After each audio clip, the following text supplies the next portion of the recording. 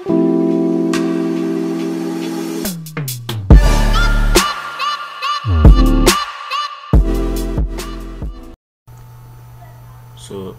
okay guys, in the last tutorial we learned how we can use VS Code, download it and use to create our first website.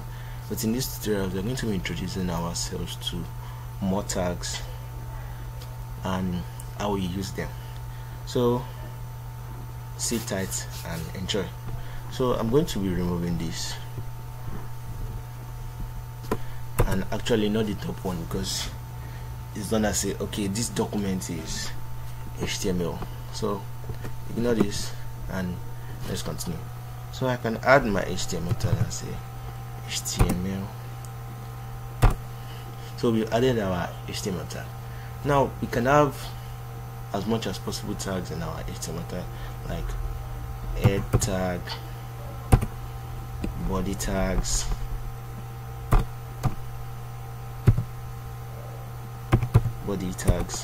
so as much as possible.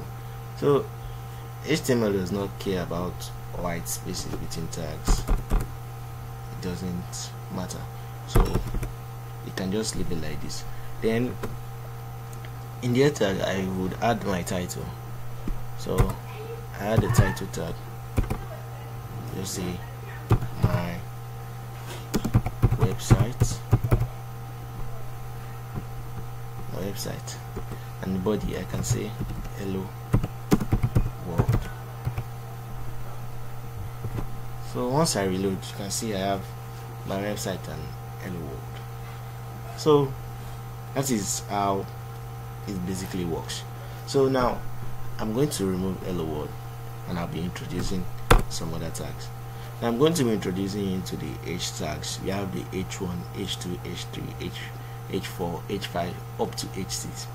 So the higher the number, the smaller the tag. So I have H1, I can say my page,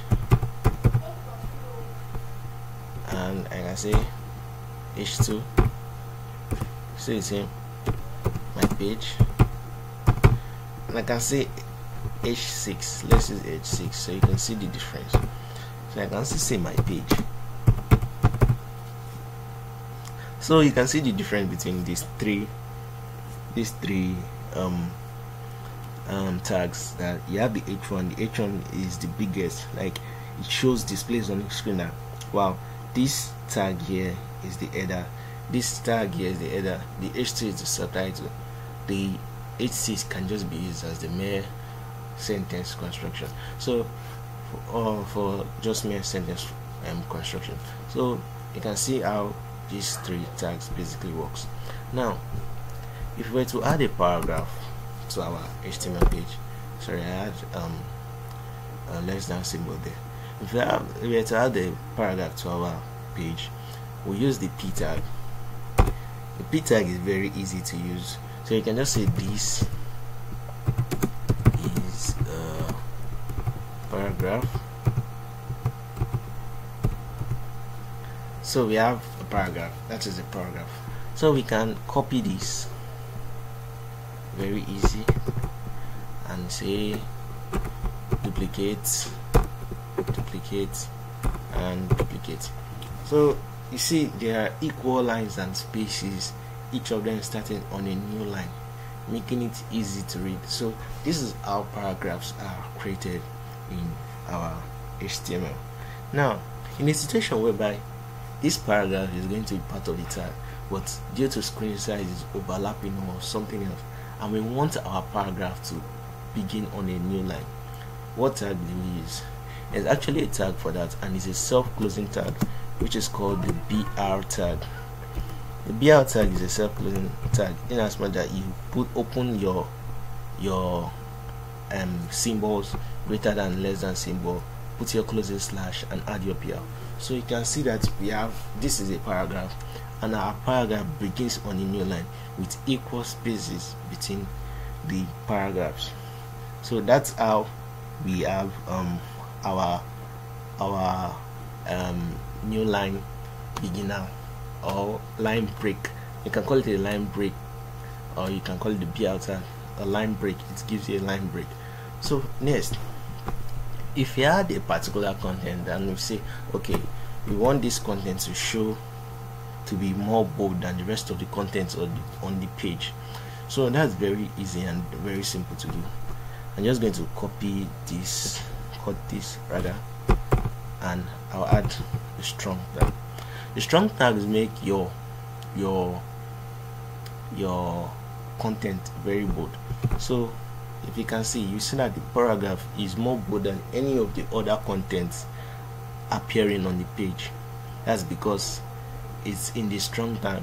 So like I said, HTML does not care about white space. So the more, if I push this paragraph is still there, although it cares about the first page, because yes, there has to be a space, but the rest, it doesn't really care much about the rest. So you can just type and type and type and give it tab and tab and tab, but it doesn't move. It just, it just comes back to that same position. So the next one, if we add a particular content and we want to display it in italics, like we want to emphasize on the tag. So what particular tag do we use? Use the EM tag, the emphasis tag. The emphasis tag makes you display your word and emphasize on them in italics. So if you can see this, you see that this is slightly tilted to the right to tell you that it's emphasized on. This is the work of the EM tags. The EM tag makes it easy for you to do this. So the next one I'll be showing you is the button tag. What is the button tag used for? The button tag is used to create buttons. Just say button. So you have your button. So this is our button. Button does nothing now because you have not told it, okay, do this, okay, go here, okay, go that way, okay, go this way. So that's why the button tag is just that way. So until you add maybe our CSS and JavaScript for styling, the button tag will just have to remain like this.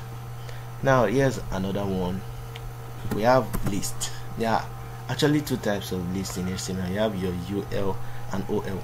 Your UL is unordered list and your OL is ordered list. So I'm going to be using the UL first. The UL means unordered list. So I can add LIs. So LI means list item. So LI times 4. So I can say item. I can just copy it. Not to waste our time. I can just copy it and put it in each and every one of these tags, so we can see it. So if you notice, you will see that we have items in each and every one of these tags with dots. Now I'll show you the difference between the UL tag and the OL tag. So you have your OL, so you can see the same LI item, and copy this whole LI, Ctrl C and paste. So if you look at this, well, you see that it's numbered, ordered list from 1, 2, 3, 4.